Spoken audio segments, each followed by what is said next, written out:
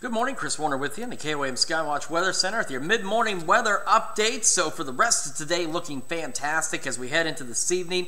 We're going to be chilly, but above average. And as we go into tomorrow, another above average day. Breezy as well again. Good winds gusting upwards of about 25. However, they're going to increase a little later in the day. So let's talk about tonight first. We're looking at mostly clear skies, south breeze around 5 to 10, so just a few clouds out there. Again, chilly. It's in the 30s, but that's about 10, 12 degrees above where we should be for this time of year as we fall back into the mid to upper 30s. As we head into our Wednesday, again, a few clouds here and there, otherwise what we call mostly clear skies. Low 60s, maybe some mid 60s as well. Winds out of the south 10 to 15, gusting to 25, but late in the evening and overnight, they'll start gusting upwards of 40 miles an hour, so do be aware of that. We do have some changes on the way, including some slight rain chances and cooler temps. We'll look at all that today at the KOAM News.